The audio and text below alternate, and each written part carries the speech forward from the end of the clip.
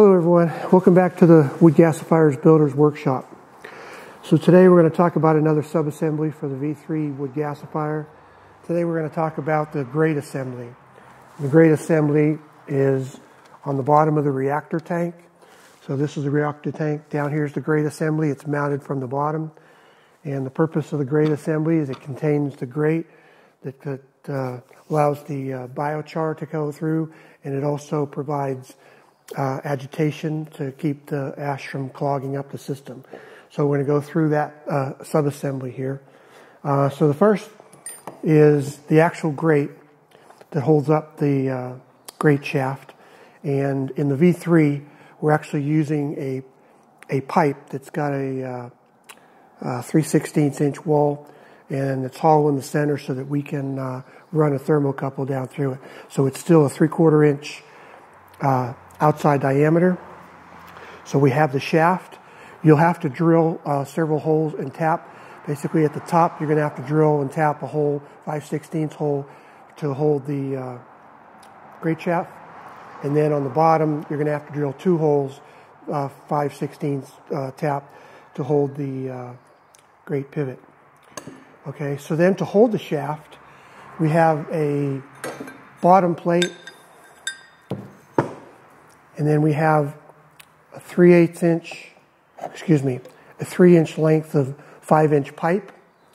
And then the actual bottom plate on the reactor, this gets bolted in with 5/16 bolts. And then the grate shaft is going to go through there. It's going to be held in place where there's 2 3/4 inch bronze bushings, one at the top, one will go at the bottom. Then we have 2 3/4 inch collars that you can lock.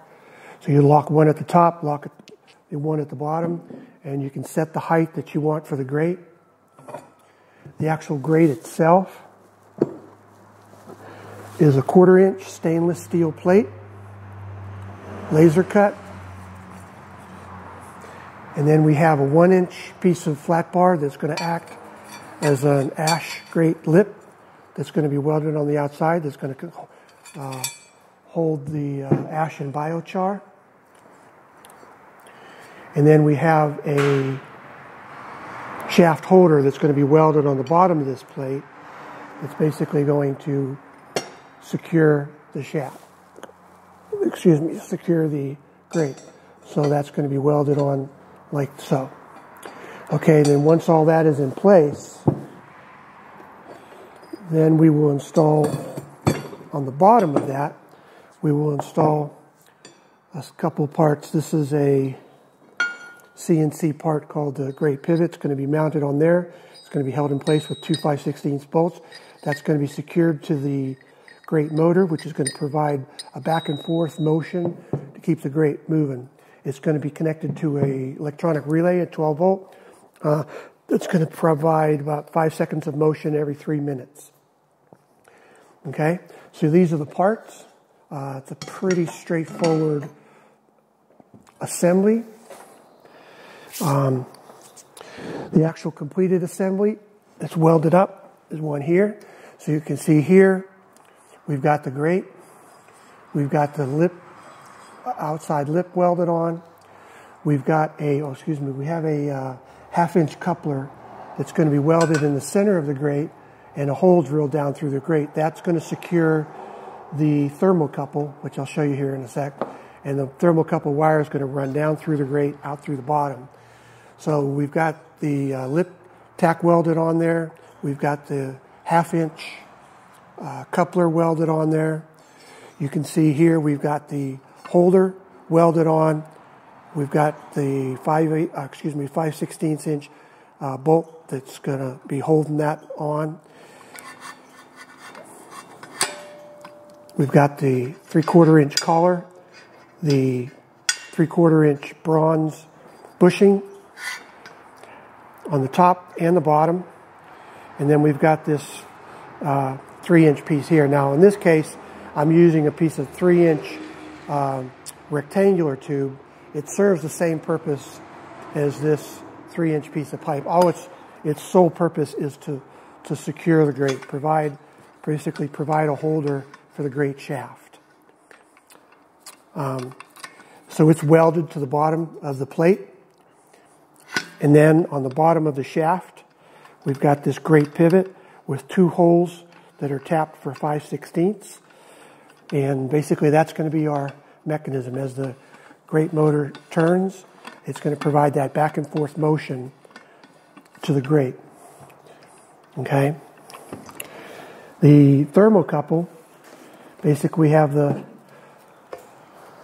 wire that's going to be fed down through there, and it's going to be screwed on with a fitting that goes from a 1/2 inch to a 1/4 inch that's going to screw down in there, and that's going to cause the thermocouple to sit up about 3 inches, which will go up into the reduction tube, which will sit right on top of this, the reduction tube about 3 inches. So it'll be about halfway up into the reduction tube.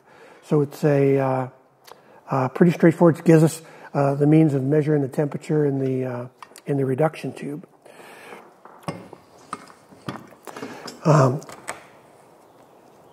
And then here we've got a welded assembly that's basically painted. The stainless steel components you don't really have to paint. I just, out of habit, I paint up everything. But so here's a completed assembly that's painted. A couple things. When you put the assembly together, we use this copper coat, high temperature anti-seize lubricant. We use it in a lot of different places on the build. We use it on all the threads, on all the pipe fittings. But here we would use it in the grate pivot. We have a 3/8 inch pin that goes inside there. We would put some of that lube inside here because as that motion, this pin moves in and out.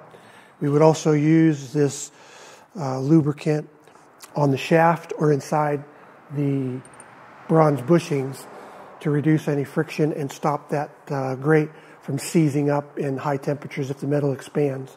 So that'll keep everything lubed up and moving. But it's a pretty straightforward assembly, and we've got several assembly drawings for this. Let me zoom in a little bit here.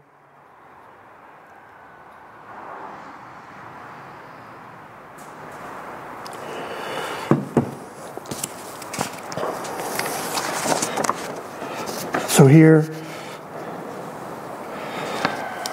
all right, sorry about that. You can see here it shows the overall grate assembly. Here it shows the assembly with the thermocouple fitting. Here's a side view of that. So these assembly drawings, they all come with the kit, all the parts, everything's pre-cut. Fittings, lubricant, everything's included in your parts kit. But very straightforward assembly, and let's go ahead and move on to the next.